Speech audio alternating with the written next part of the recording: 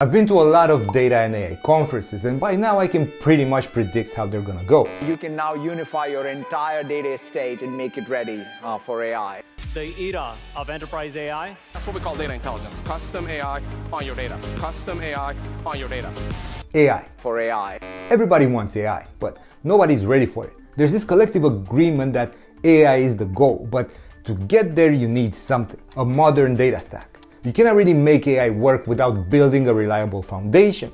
That's where modern data platforms come in. Most organizations already have Databricks, they have Snowflake and they have Fabric in their data stack. They have some version of a modern and unified data platform. They have a lakehouse, probably governed, but they don't really take advantage of that. And they also have some batch and real-time streams. But having these platforms isn't enough. They still keep things fragmented because they have all these data silos.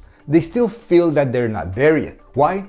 Because data governance needs to be baked in. You cannot really trust your data if you don't know where it came from, who owns it, or how it's being used. This is why governance has moved to the center of these conversations, and it's at the center of every conversation at every data conference. It's not just compliance, it's a capability.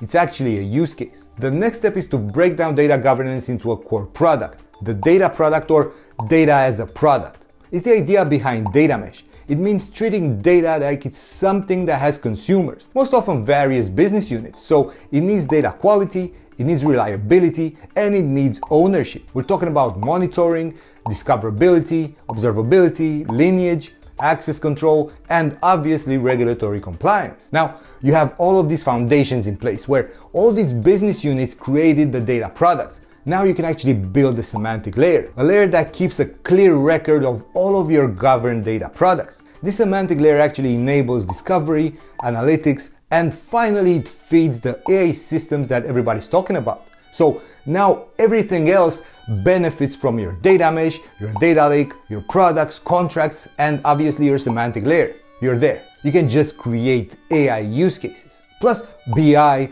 data analytics, machine learning models, customer-facing apps, everything you want is right in front of you. This is every data and AI conference.